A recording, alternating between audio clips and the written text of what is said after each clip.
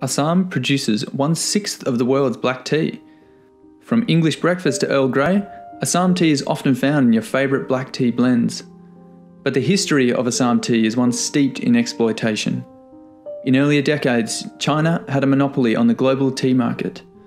But in the 1840s, British tea producers set up in India to break into the lucrative trade. Named the Assam Company, they recruited a workforce of indentured labourers from all over India. But conditions for workers were poor. Wages were often never paid. Corporal punishment was commonplace, with many workers dying as a result. Even today, tea workers in Assam work in dangerous conditions, often lacking healthcare facilities and living in poor quality accommodation, in a state comparable to modern-day slavery. Thanks to systemic corruption and poor legal infrastructure, the government has been unable to fully protect these workers. So the focus is shifting to tea importers to drive change instead.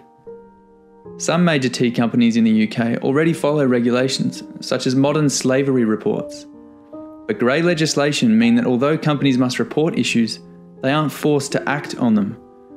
The EU is currently working towards new laws, which would require companies to report human rights violations in their supply chain and act against any violations.